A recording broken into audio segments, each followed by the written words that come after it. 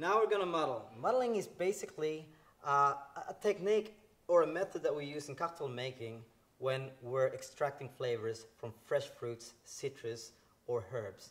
There's different ways and different types of muddlers that you can find around. But if you get stuck, you can use a wooden spoon. What I'm going to show you today is how to muddle limes and sugar. It's the same process as when you're muddling oranges, lemons, or any citrus fruits that you find. I'm going to put in 2 teaspoons of castor sugar. Now the technique is pretty simple.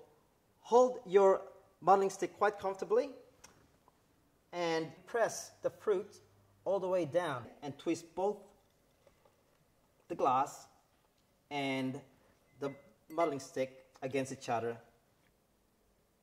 With the citrus in particular, you don't want to over muddle. You just want to do it about 4 to 5 times. Otherwise, if you over muddle, all those bitter oils will come out from the peels and it will overpower your drink.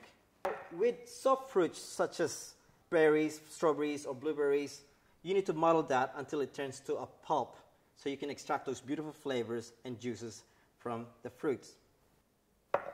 So there you are. That's your muddling. Good luck.